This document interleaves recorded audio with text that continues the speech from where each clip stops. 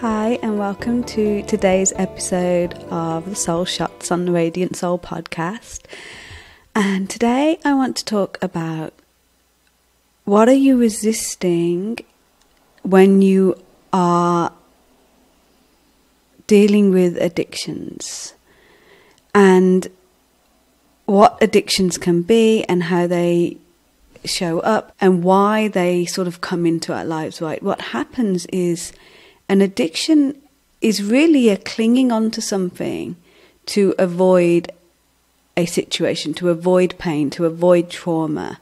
And so we'll find ourselves turning to substances or whatever it is, food, whether it's drugs, alcohol, or even relationships or anything like that, to avoid the trauma and the pain inside.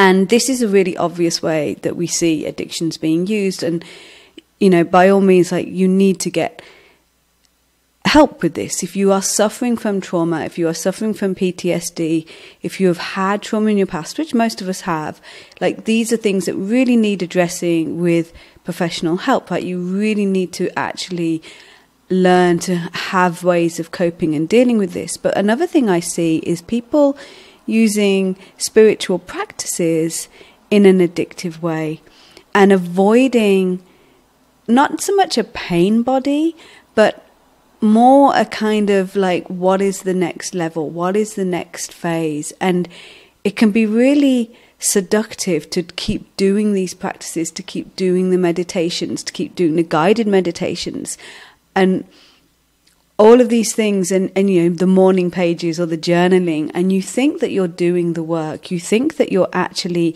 creating a difference in your life. And on a surface level, you are, but at a deeper level, there is something wanting to emerge, and it can be really hard to drop into that complete stillness. And I found myself doing this too, right? I found myself doing all the meditations and lots of guided meditations and a lot of spiritual work. But, even I knew, just deep down, I just knew that I wasn't getting to the depth. So I wasn't going deep enough. And the reason why was because what was deep and what really wanted to emerge was incredibly terrifying. It was incredibly life-changing and life-altering. And so I have played with and dallied going deeper, but staying sort of surface level really. And what I noticed was that I was having real trouble dropping into complete stillness because I was scared of what was there. And I don't think it was pain, right? I really know it wasn't a pain body at that point. It was actually an avoidance of what's next and what's being asked of me.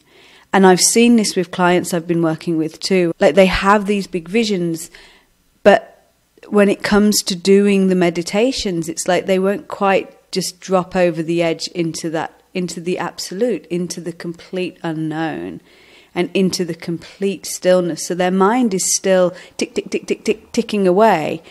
And then they're completely avoiding the whole purpose of why we meditate, right? And it's absolutely normal and natural, and I have done it, and I've seen many clients do it, and it's this avoidance of a deeper version of ourselves, a more powerful version of ourselves that really wants to emerge. So are you using spiritual practices in this way? Are you avoiding going to those deep, deep places within you?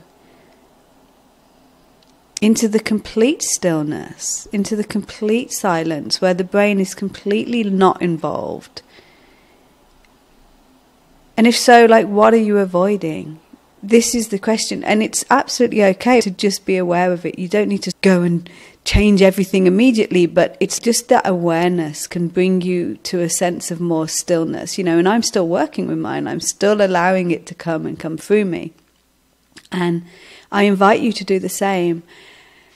And that's all I've got for you today. It's just a little reminder, a little signpost to say don't fall into this trap. It's easy to fall into. All right, thank you for listening. I love you. Have a great week. Bye. If you'd like to go deeper with your spiritual and soul journey and have someone guide you along the way, then the Sacred Soul painting journey might be just the thing for you. It's a 12-month container where we soul journey together in one-on-one sessions, and where you will receive unique downloads and transmissions from your highest soul essence and spirit team. And I'll also channel you your very own Sacred Soul painting, packed with energy light codes and activations for your unique soul path and evolution. To find out more, head on over to soulartbyshirley.com. Thank you for listening. Bye.